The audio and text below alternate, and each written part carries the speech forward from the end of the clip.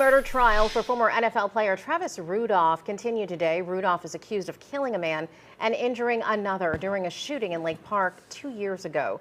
Rudolph says it was self-defense. Our Angela Rozier is at the Palm Beach County Courthouse with the very latest.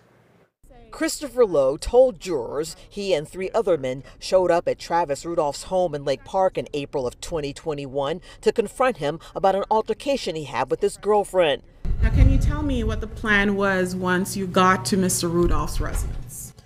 There wasn't a plan. We didn't really think about anything to do in a certain way. We just showed up, we parked, and we just knocked on the door.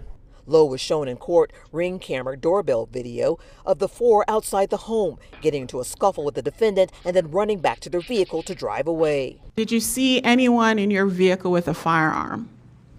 No, I never saw anybody with a firearm. He says as they were heading to the vehicle, shots were fired. Less than a second later, a whole bunch of gunshots just started flying into the car. They managed to get away. He realized one of them had been shot. That's when I grabbed my phone out of my pocket and I started to call the hospital or just 911 in general.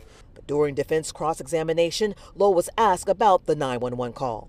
Wasn't it true that 911 was never called on the way there to not on the way there, but where the car got stopped, on the way to where the car got stuck, that you handed Keisha on the phone after the car got stuck, after you had time to do what y'all were going to do?